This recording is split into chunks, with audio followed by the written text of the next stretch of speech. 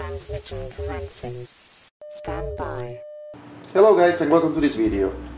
If you're still experiencing problems with disconnection from the internet and you're using a cable service, there is one thing that you should consider, and that is the connections that you have from the router to the modem. This is the modem that the company gave me, and as you can see on the back, it has three cables. The first one, this one, the black one, is the power. The second one is the coax cable, and the third one is a network cable that goes to my wireless router so I can have Wi-Fi at home.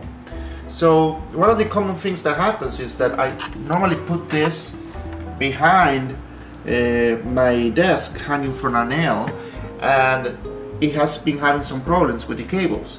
So the coax cable is susceptible to have problems when it bends, and so are the other cables. So one thing that you can try if you are frequently disconnected from the internet is to disconnect all the cables, including the coax cable, especially the coax cable. So take it out completely, wait maybe 10 to 15 seconds, and then replug everything back and see if you get back your internet connection. This happened to me many times, and again I discovered that it was a problem putting my modem on the back of my desk hanging from a nail, and it kind of bent this coax cable and disconnected me from the internet. So check it out. Like, once again, disconnect everything, wait maybe 15-20 seconds, and then unplug everything.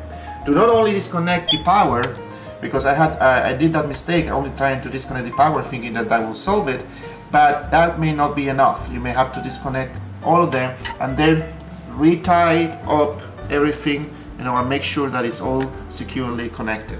You can do the same thing in the connections that go to the router, the wireless router, and the wall itself. Try that and see what happens, and also remember to put your equipment so the cables won't get sharp turns or they won't twist too much. Well, I hope this helped you, and thank you for watching.